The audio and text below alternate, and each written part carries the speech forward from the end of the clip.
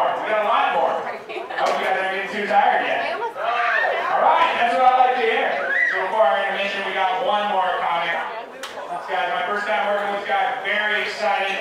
I think you guys are going to really enjoy this next time. Give it up for Johnny Moore.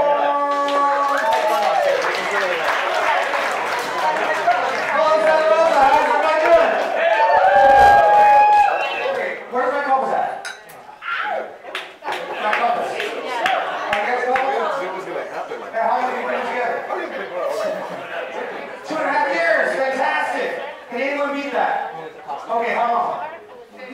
10 years, fantastic. Anyone beat that? Yes? 13, fantastic. Who's at 20? 20, fantastic. The reason why I asked that is because I've been with my wife for 29 years.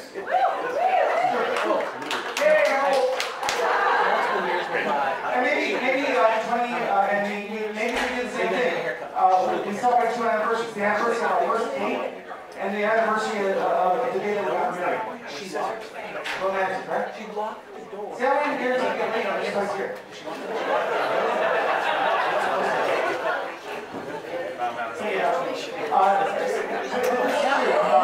My wife is very proud that we've been together for 29 years. So she tells me, we've been together for 29 years. And I never got married. But she also tells me she's 39.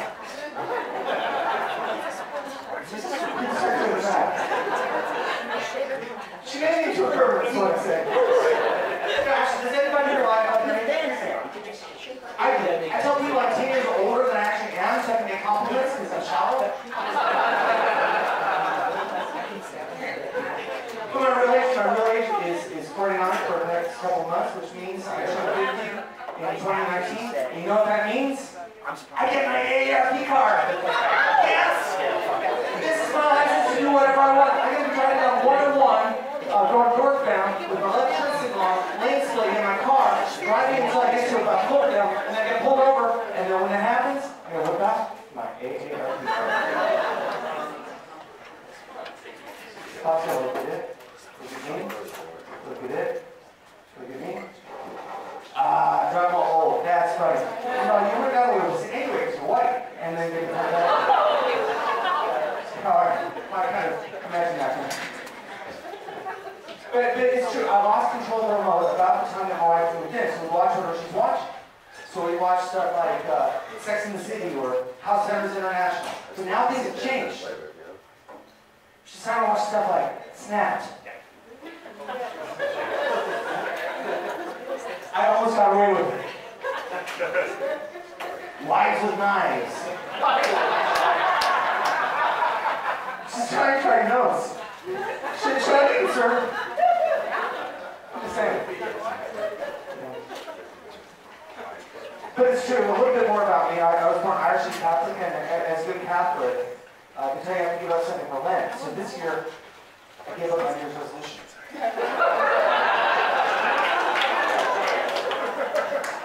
So, I'm a true Catholic, and I go to church twice a year.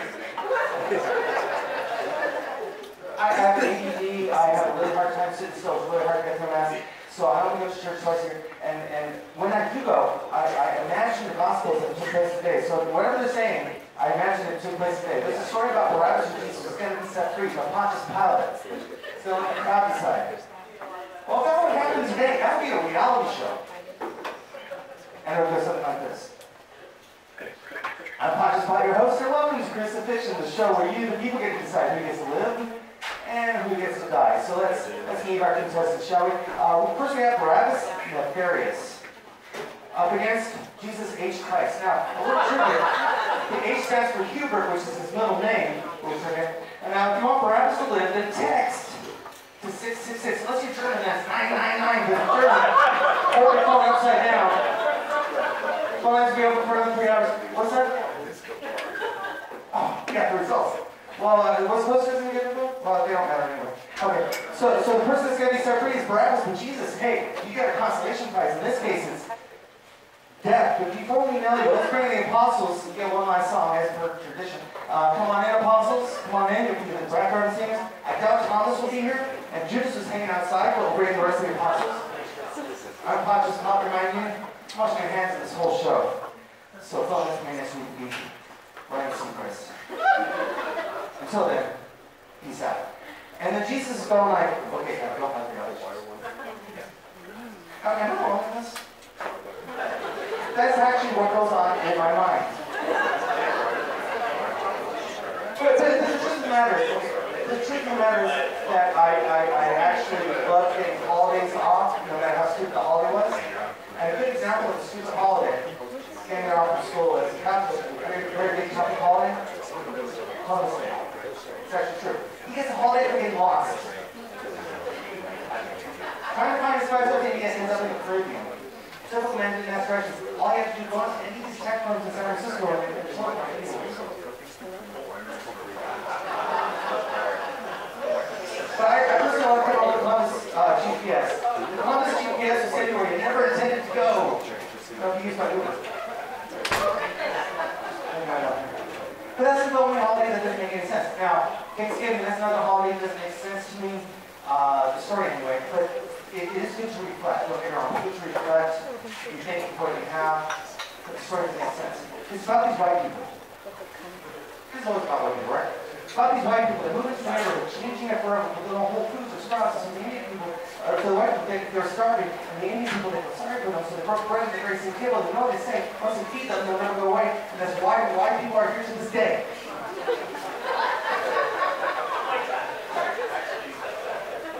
That's the first Thanksgiving. The second Thanksgiving, the Indian people were cold, and the white people gave blankets.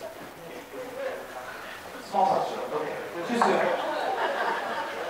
Move on to Chris. Any parents here? Alright, this is for y'all. Because you just had Christmas.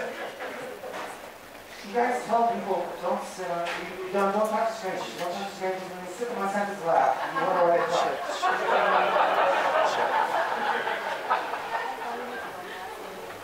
So that was percentages a week that makes me. I mean, who else can get away with saying stuff like that?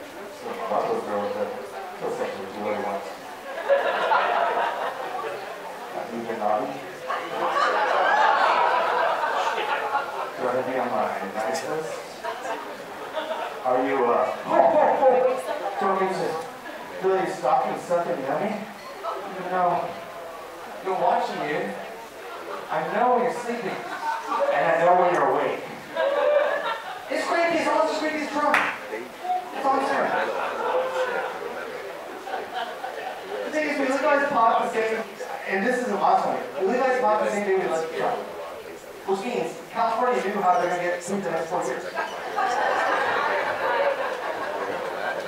So because of that, in honor of that, I'm going to be doing some stoner moments in history. Stoner moments in history, Benjamin Franklin. Dude, that would be a good idea for me to buy a kite in a lightning storm. That was a stoner moment in history. Stoner moments in history, Caesar Augustus. Dude, you know what I'm going to do? I'm going to take the date from February, put it into August, and August, July, same like the time, screw it up in February, that's okay. It's a black history month for 2,000 years. Ha ha!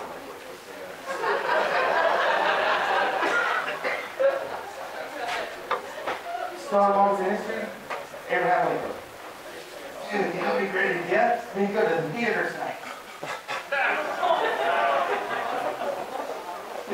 Stoner moments in history, Jesus Christ, part 1.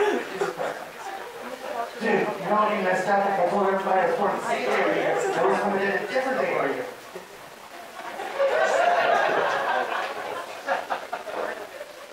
Jesus Christ, part 2. I know you're a big guy. You know what would be messed up? Tell everybody I'm the Messiah and keep this joke going and see how long I can keep something. It's not going to go for more than a week.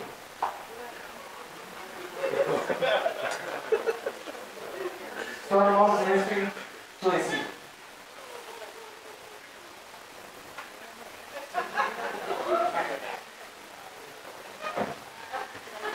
Oh, Brutus, that hurt!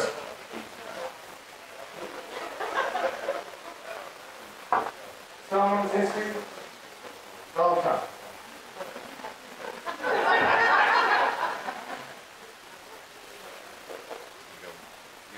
You know what? I got to run for president to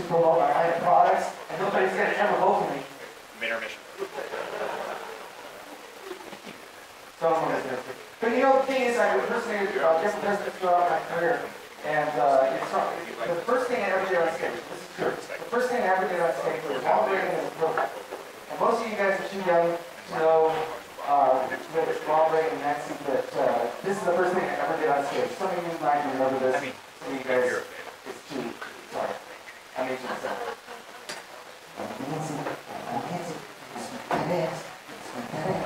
That was the first thing I ever did on stage. But the one I'm totally proud of, and I can't quite give up, is Barack Obama. So here's Barack Obama, right out there, he's got time. Well, here's the question. Michelle, make you proud. Well, here's the question. Every single person. Bring her up the roof. Pocket. Full of persons. Ashes. Ashes. Yes. You're all full. First. Very heavily land. Please. Legs. Everyone is away. One. Should go. First. Something. Very good. Vertical pressure. Vertical. Firm pressure. Vertical minute. Listen right. Keep winning. That's what I'm saying. Silky smooth voice. Keep winning. Got it. Awesome.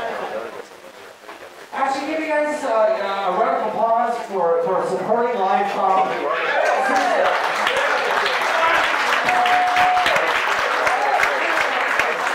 You guys keep the comments in order by supporting live comedy. I love you all. I'm going to give you guys a group hug. I'll tell you, I'm so impressed. I am going to, I have a time to share, and you're all invited. So come to me after the show. I'll give you all the information. Good news and bad news. Good news, I got a really good deal. It's in Syria. There's only bombed once, so that's most of the walls, which is a hot climate, so that's nice to get a nice graph.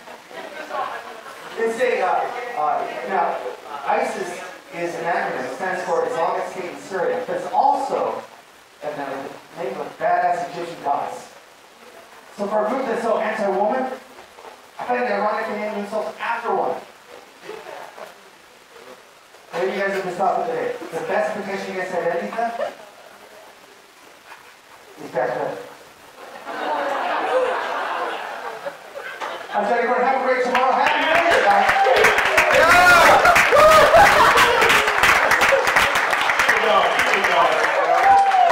Alright guys, it's been a fun time. We're not done yet. We're going to take a short intermission here, 10-12 minutes to go to the bathroom.